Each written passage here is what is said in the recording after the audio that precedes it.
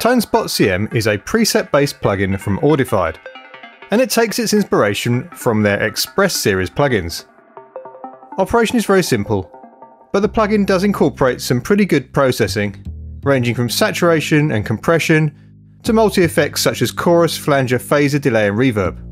In this tutorial, we're going to run through how to get started, including downloading, installing and authorising the plugin. We'll then show you what you can achieve with various sounds, including drums, bass, piano and guitar.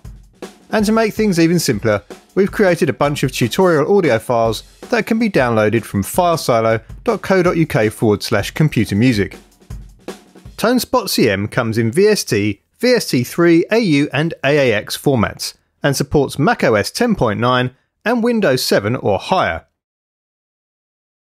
Use the link in Computer Music to open the purchase page, and then apply the special discount code which will make the purchase completely free. With your order complete, Audified will then email you a serial number and download links to access the plugin installers.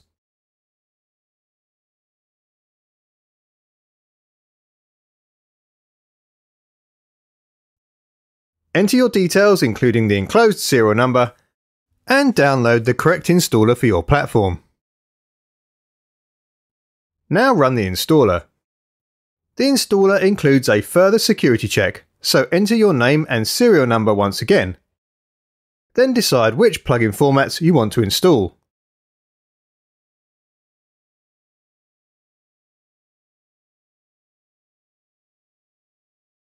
With the installation application finished, the software may then require you to reboot your computer to complete the process. To help get you started, we've prepared some tutorial files, and these can be accessed from filesilo.co.uk/computermusic. They include WAV files for drums, bass, guitar and piano, and have been selected to use with the preset patches included with ToneSpot CM. All files start from 0 and are at 160 BPM. Load them up in a fresh DAW session. Now load up an instance of ToneSpot CM so we can run through its main features. ToneSpot CM is a preset plugin that uses combinations of processors such as EQ, compression and delay. However, aside from delay and modulation timing, the actual parameters are hidden. Use the drop-down menu in the middle to check out the bank of over 30 categorized presets. ToneSpot CM includes a number of handy setup features that will help you make the most of the processing. First up, calibration, which you'll find by clicking on the spanner icon.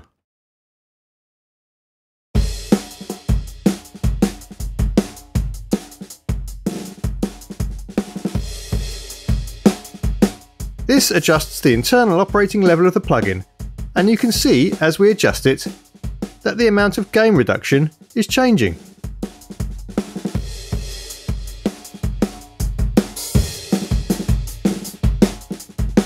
Next up, AGC. ToneSpot CM includes separate automatic gain control for both input and output. It's worth emphasising this continuously adjusts the gain, so the output option might be useful as gain makeup after compression, while the input option is useful to achieve consistent processing. Nevertheless, for more control, we suggest using the manual input and output levels. Further features include window resizing,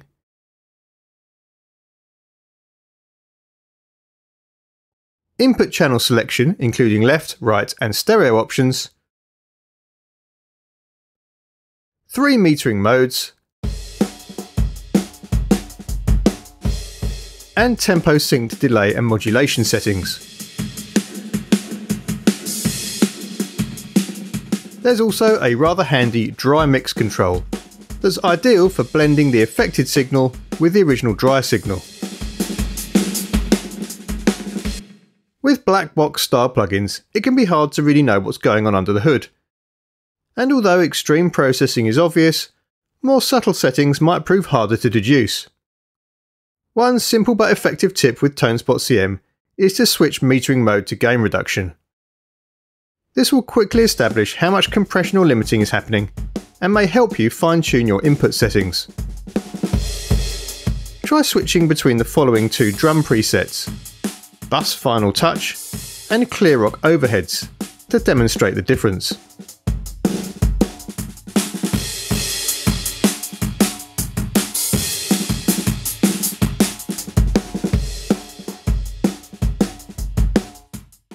ToneSpot CM is well equipped for drum processing. Start by loading up the snare.wav track with an instance of ToneSpot CM.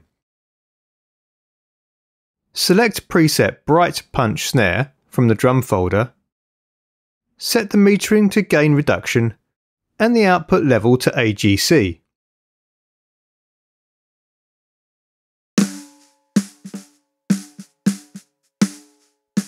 The preset thickens and brightens the snare, and as we increase the input, the compression adds a nice fatness.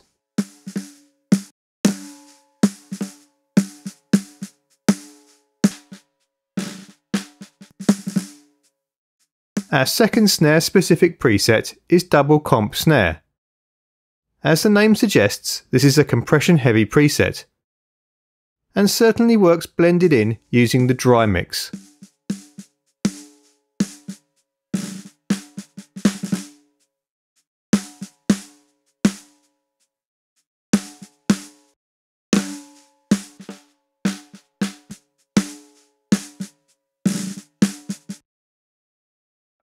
It also sounds quite good driven hard.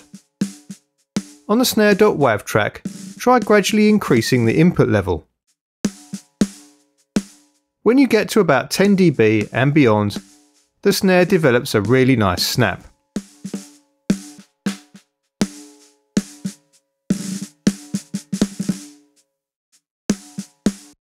The final snare preset is Fat Smash Snare. This is a much darker setting, and you can hear straight away the EQ in the preset thickening up the sound. This is ideal for adding weight to a weedy snare, but on our snare.wav track is clearly a bit too much. Nevertheless, try using the dry mix for a more suitable outcome.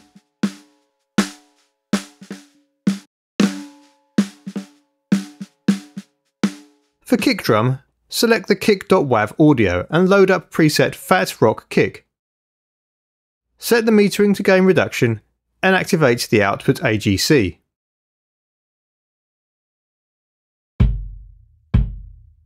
This preset adds thickness to the kick sound. Now try increasing the input level. You'll hear more compression, but also a bit more attack.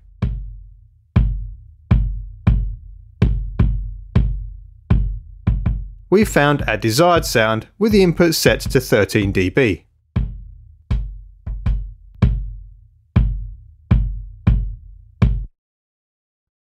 The next kick preset, Heavy Click Kick, is very different. This adds a much more obvious attack, but also thins out the kick quite a bit.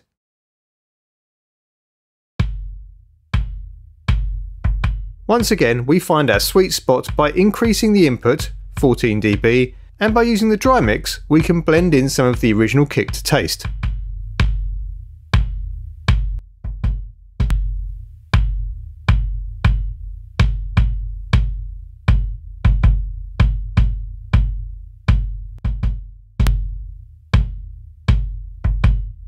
Drum sounds lend themselves to automatic gain compensation, particularly at the output stage. This works very well for our snare and kick examples, but also applies to other drum sounds. To test this out, try loading up the room.wav audio and select the room control preset. Set the metering to gain reduction, reduce the input to its minimum, and activate AGC on the output.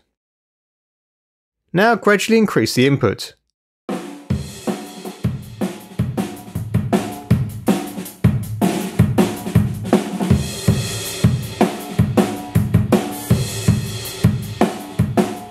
The output successfully compensates for the increasing gain reduction, and we can focus on getting the sound right. Now let's look at some more drum sounds. For sounds such as overheads, we have a few options. Load up the kit.wav audio and start with preset Clear Rock Overheads. This brightens and thins out the overheads, but maybe a bit too much.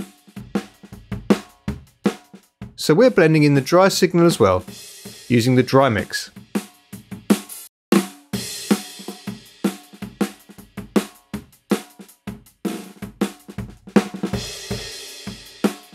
Now listen to this in context with the whole kit.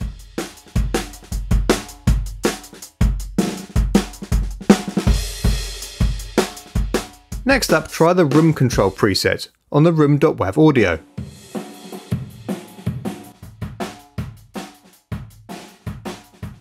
The effect sounds quite extreme in isolation, so we've set the dry mix at 60% to blend it in a bit.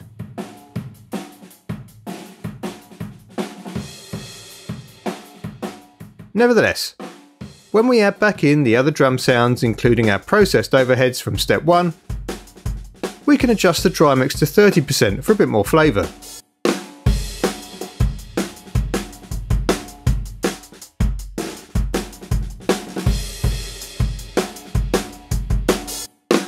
Finally, ToneSpot CM also has a decent preset for drum subgroups called Bus Final Touch. Try this using the full kit mix.wav audio, which is a stereo blend of the whole drum kit.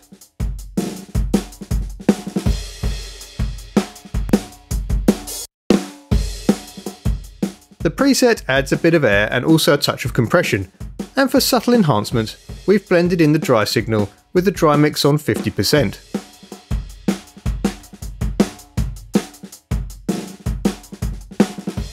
Now let's look at some more sounds. ToneSpot CM includes some rather good reverb and delay effects, ideal for adding polish to acoustic sounds. Start with the piano.wav track and select the Modern Bright Piano preset. Ensure the two AGCs are switched off and set the input to 3 dB and output to 0 dB. The reverb is a bit too dominant, so we've set the dry mix to 35%.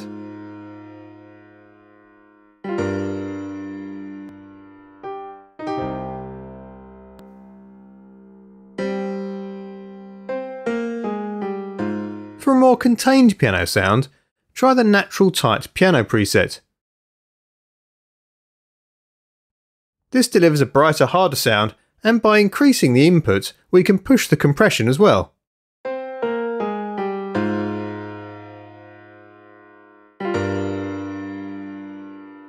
With the input at 6 dB and output at -2 dB, we've got a nice crisp piano sound with ambience.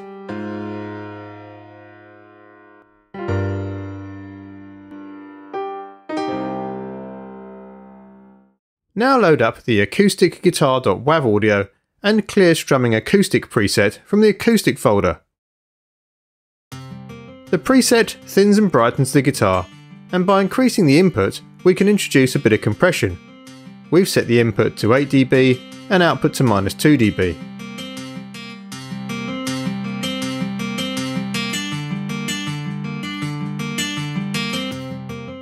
For our sound though, it's a bit too thin, and we set the dry mix to 50%.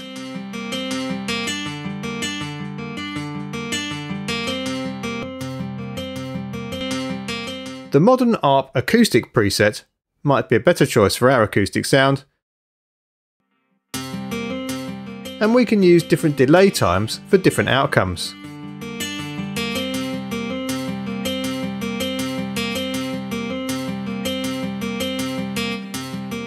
For a closer, more slappy sound, try 8ths. And for a more spacey effect, 1/2 or 1.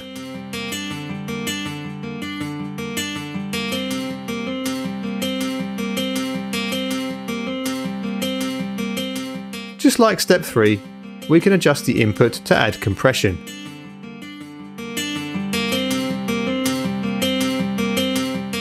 Finally, for a richer acoustic sound, try the Modern Violoncello preset.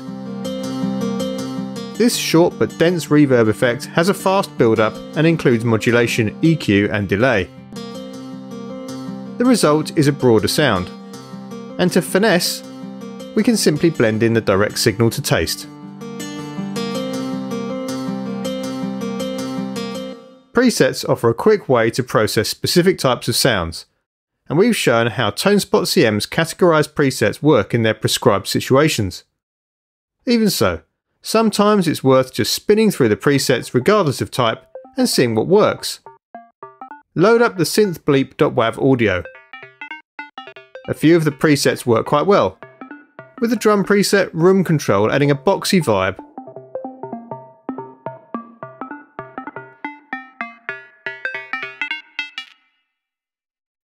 And the modern ARP acoustic guitar delivering a nice panning space.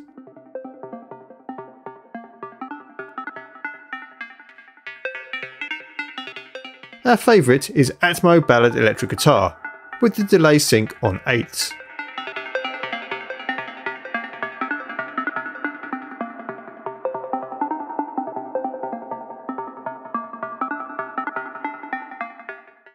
Now let's try some bass.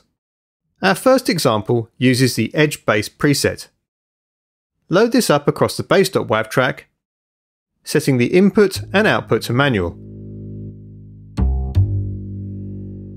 Now increase the input level, we've set it to 11 dB, and lower the output level, we've set it to -8 dB.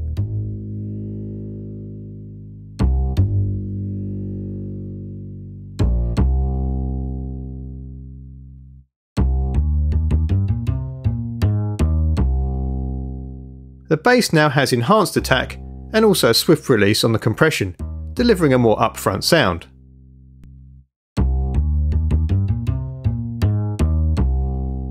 Next up, try the Fat Bass preset. You'll need to adjust the input down. We're starting at -2 dB and the output up, +3 dB for us.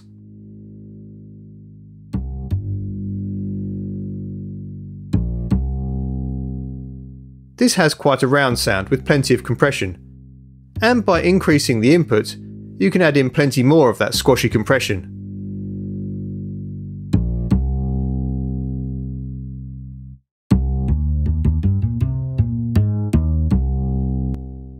Finish things off by selecting a time division for the incorporated modulation.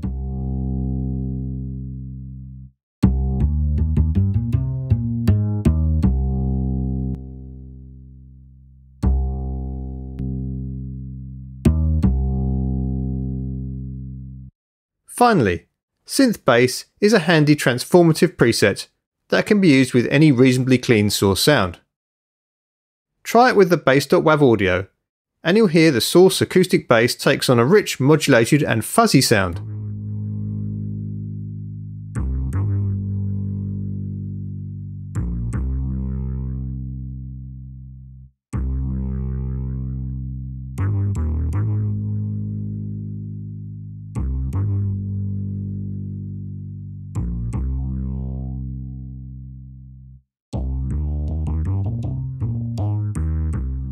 Adjust the modulation speed, we've set it to quarters, and you're good to go.